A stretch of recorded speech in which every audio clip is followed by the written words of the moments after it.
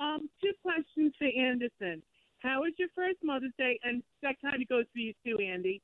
And also, considering your mother comes from a different era, how do you think she would take or handle you becoming a father in an unconventional way?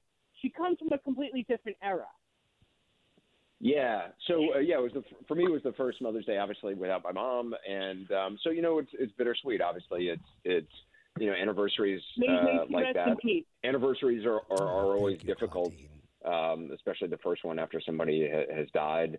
But I was able to tell her before she died, that I was going to have a son, and she was thrilled, and she had been wanting me to have a kid for a long time. And my mom was definitely from, a different era and a different world, but she was the most modern and accepting person I think I've ever met. And so even at 95, she was also the most youthful person I think I know. And so she was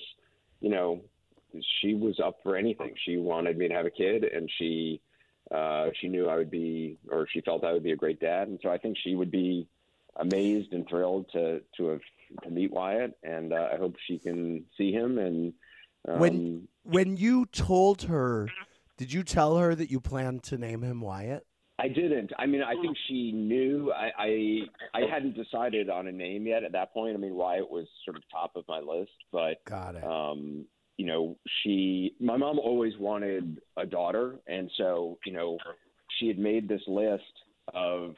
I found this list that she and my dad had written out in pencil with different name options for me. And back then, she didn't know in advance whether I'd be a girl or a boy. And so a lot of the names were girl names like Morgan, although that's also a guy's name. Yeah. But that's also a family name, her mother's maiden name. And so I knew she liked the name Morgan. But yeah, I think she knew if it was a boy.